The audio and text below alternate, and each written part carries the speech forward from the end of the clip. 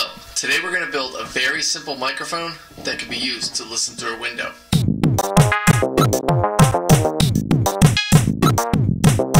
To understand how you can listen through a window, you need to first understand what sound is. Sound is tiny vibrations. The sound or vibrations your ear is hearing right now are being produced by my throat or vocal box. A microphone is capturing those vibrations electronically. Your computer then plays that electronic signal and your speakers vibrate, creating the sound you're hearing right now. Now the glass here is a microphone from my first book called Doggone Dog.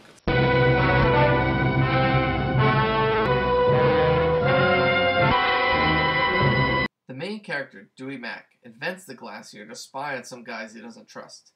In the book, Dewey makes this out of an old pair of headphones. We're going to make one that will work a lot better here. We all know that if a pebble is dropped into water, ring-like ripples spread in all directions over the surface. A doorbell ringing sends out similar but invisible wave-like impulses which travel through the air with a speed of about 1,100 feet per second. When these vibrations reach your eardrum, you hear the sound. But remember, it's the vibrations that travel, not the air. Most of the sound that we hear travels through the air, but it can also travel through water, metal, and glass, just like a window.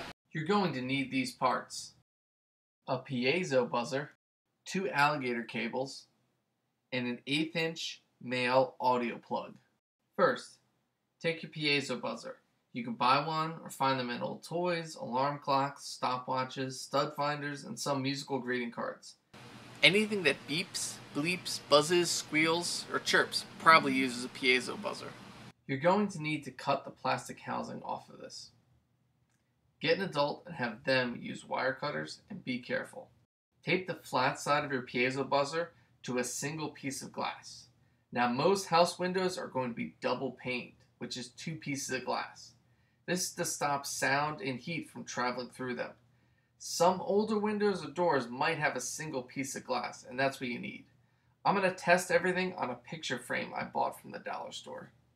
Connect your 2 alligator cables to the 2 arms of your 1/8-inch audio plug.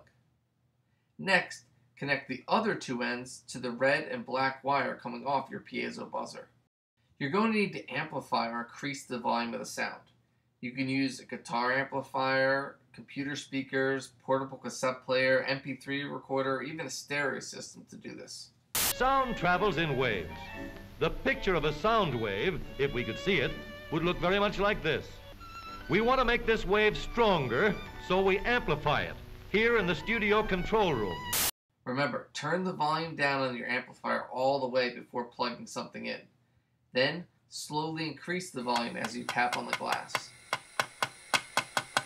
Now I hear it.